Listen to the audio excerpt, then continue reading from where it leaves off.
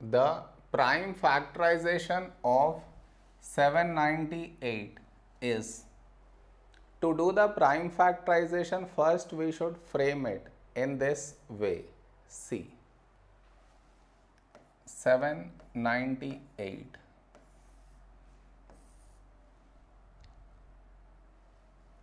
Okay, next.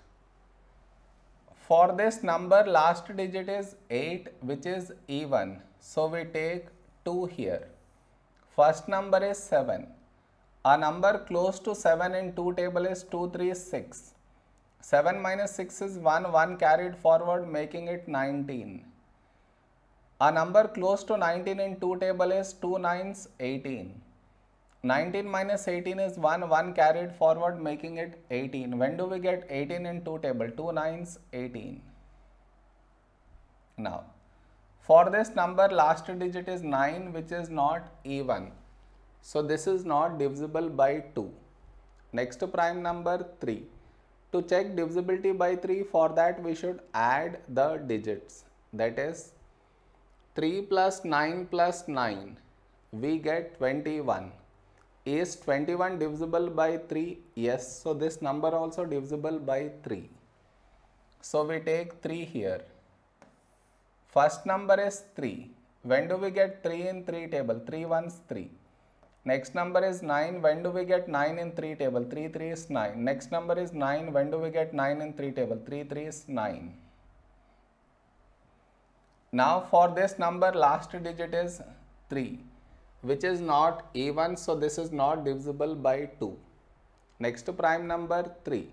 To check divisibility by 3, for that we add the digits. That is 1 plus 3 plus 3. We get 7. 7 not divisible by 3, so this number also not divisible by 3. Next prime number 5. The last digit is neither 0 nor 5. So this is not divisible by 5. Next prime number 7. And this is how we check. 133 by 7. A number close to 13 in 7 table is 717. 13 minus 7 is 6. 6 carried forward, making it 63. 7 9s, 63. Yes, this number is divisible by 7. So we take 7 here. 7 19 times 133. Now we got 19. 19 is a prime number, so we take 19 ones, 19.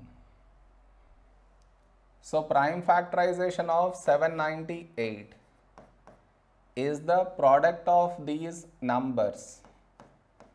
That is 2 into 3 into 7 into 19. So this is the prime factorization of 798.